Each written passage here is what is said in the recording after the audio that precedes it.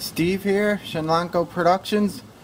I got this Reedy powered 423S compact balance charger here.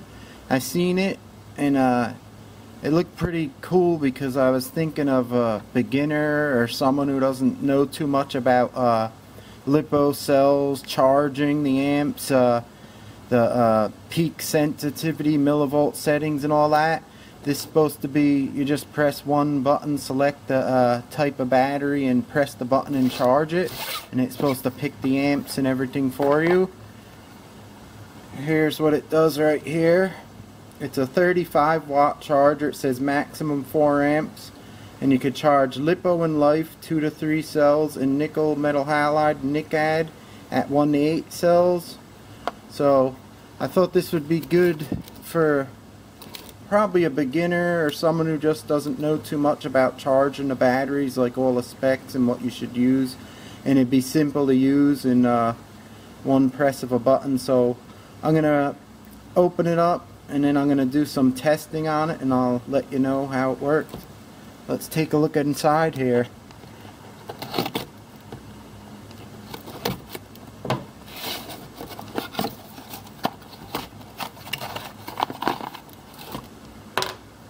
They give you a couple plugs there. Instructions. More plugs.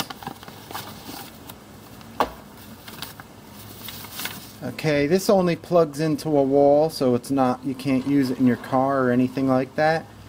But it comes with a Dean's plug, and then they give you adapters. I guess this is for like a small Tamiya type plug. I think like airsoft guns and stuff use that in the little micro cars. And they give you a JST type plug and the standard Tamiya. So that's pretty good out of the box for the price. This is I think it was under $40. So yeah, it has LiPo, LiFe, nickel metal halide, NiCad, and a press of a button. It's really small. It's like actually just the size of a power supply itself. And here's the instructions.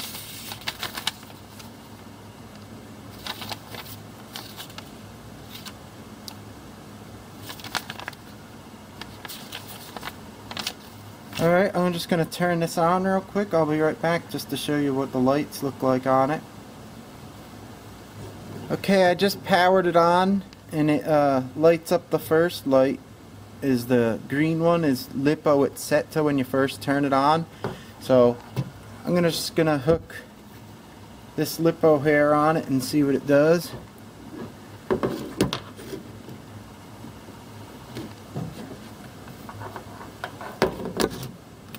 Put it in the 2S port. Alright, now you're supposed to be able to pick the battery setting by pushing the button, LiFe, nickel metal halide, NiCad. So I'm going to pick LiPo, then supposedly, let's see how this works. You hold it down, it turns red. It's supposed to be charging. Alright, I've been testing this charger all day now. I charged every type of battery except for the NiCad battery, and it seemed to work good. I got specs written down, so I'm going to try to go through it the best I can. The first test I did was with, let me just get this so you could see it better.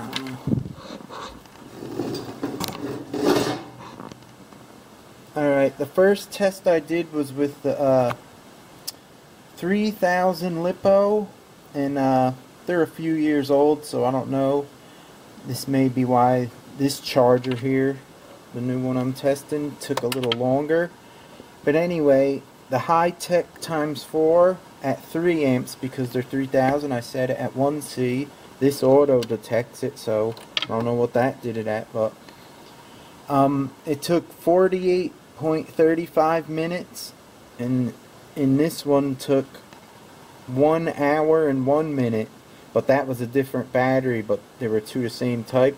So I figured, oh, let me try the same battery I charged with this one, So I put it back down to storage mode level. That's what I did with both of these in the beginning.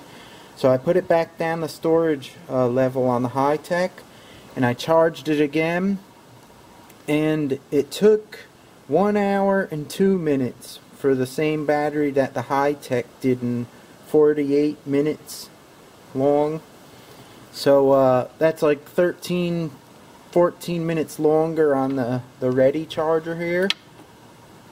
But when I discharged it off the Reedy charger to the storage mode again, it came out with 85 more milliamp hours off the Reedy charger. But here's the deal with this Reedy charger, what I think may happen, why it takes a little longer. Sometimes when you have older batteries, sure, I could set the amperage to what I want on this 3 amps. It's going to pump 3 amps into it no matter what and get it charged. This charger may sense that the battery is a little used and maybe not put its full amperage into it. Maybe it'll put 2.5 amps or something, a little lower. So that's what I think's happening when you have used batteries. I think this will put a little less amperage. That's why it takes a little longer. Okay, on to test number 2. I used 3000 milliamp nickel metal halide packs. These are basically new. I used them like 3 times, and I charged them on my Onyx 245 at 3 amps, and this one on nickel metal halide mode. Press the buttons. That's all you could do. Well, anyway, I had them both discharged to the same voltage, and so what I did was I charged them in the Reedy charger. Took 48 minutes, 0.25, and the battery came off at 126 degrees. And then the Duratrax took 54 minutes, a little bit longer, at 122 degrees the batteries came off at. But these are the same brand of battery, but one could actually be a little better or worse, so they're close. Anyway, it worked pretty good on that. And this charger here, when I measured it with the temperature gun, it was getting like 130 degrees. It runs a little warm, and it has a funky smell coming out of it. It probably will, after a while, when you keep using it, not smell anymore, but it does have a funny smell. So, what do I think of this charger? Let me see here. I think for someone who just wants a charger and just wants to press the button and that's it, and then you charge, I think it's good. I think it would work good on newer batteries, like I said, with the LiPos and stuff, but I think on older batteries, a standard charger will charge them up faster, like how my test shown there. So, I don't know. All in all, I guess it works alright, I guess. So, kids would probably be good to have this charger because it's easy for them. Or like I said, anyone who doesn't really know how to set up charge parameters or anything like that. Seems to work alright. So, I don't know. It's up to you, whoever's looking at this video. If you want something like this, I guess you could go for it. You know, it's simple to use, and you don't have to worry about if you put something on wrong, the wires or the voltage or the cell count or anything. You don't have to worry about none of that, and I guess it'll be safer.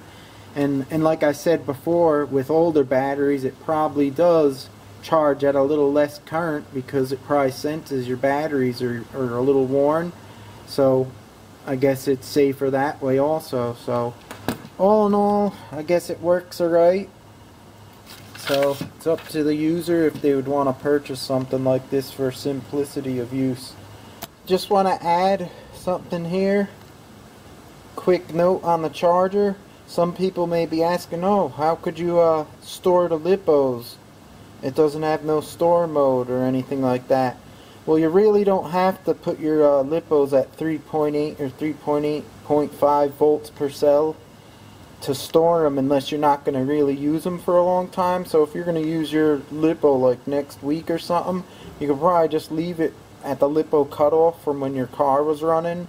But I would just put it on the charger for like 4 or 5 minutes and give it a little more juice in the LiPos. That way you'll be on the safe side, because you really don't have to store them at 3.85 unless you're going to store them for months on end or maybe even a year. But it's good to get one of these buzzers with the voltage reading, because you could, after you run your car, if you know you're not going to use your battery for a couple weeks or so, you could just put the battery on the charger for a few minutes and then plug this onto your LiPo balance port and set the voltage to what you want. Say if you wanted like 3.6 volts per cell because you're going to use it in a little while, or if you're going to store it for, who knows, a year, you could put it with this thing, set it to 3.8 volts per cell, and then it'll be good that way. So you don't really need a storage mode if you have a handy little buzzer like this beauty right here. Alright, there's been a whole lot of testing going on today. Shenlanko out. See you next time.